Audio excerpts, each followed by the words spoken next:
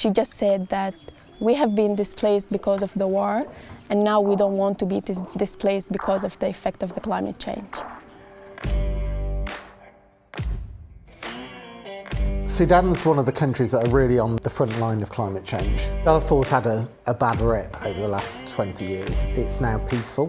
But on the other hand, the situation has become more severe because you've got climate change. So we have been here in a pastoralist village, talking to the people about their life here.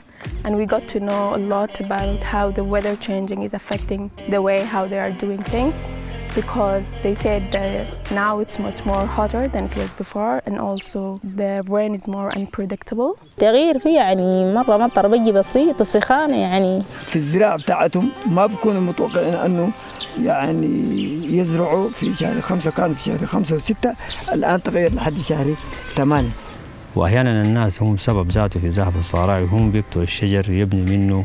عدم هطول الأمطار بصورة منتظمة أثرت في البيئة وأثرت للإنسان والحيوان. مواسم الفات الناس بيزرعوا زراعتهم تحت الوادي بصل فجل بتاع بيساعدهم.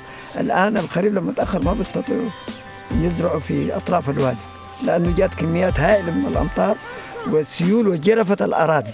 عملت انجراف. They suggest so many solutions about that.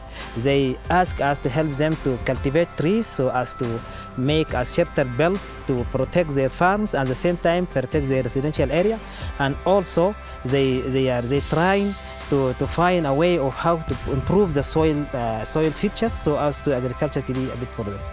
One thing alone can't work. It's like one engineering solution, like a dam, on its own can't work. You need to have people's buy-in, you need peace behind it, you need people's ability to grow appropriate crops, you need people to have techniques to protect the soil as well, to prevent water runoff. Then you need people to have business skills as well so they can sell their crops and plan for the next harvest. And slowly by putting all those bits together, you can form one whole solution that actually really changes a community entirely. Our conflict resolution work is a matter of bringing people together and then getting them to come up with solutions to the problems that they're unhappy about. So it might be something as simple as getting them to agree over where animals can graze, and we do that through something like just putting a concrete post and colouring it accordingly, and then people know that that's where animals can graze.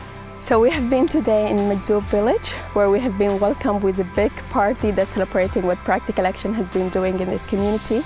And we got to listen to a lot of stories about how their life has been changed. I spoke to a farmer called Al-Hafiz, and he told me that he has been displaced in Khartoum.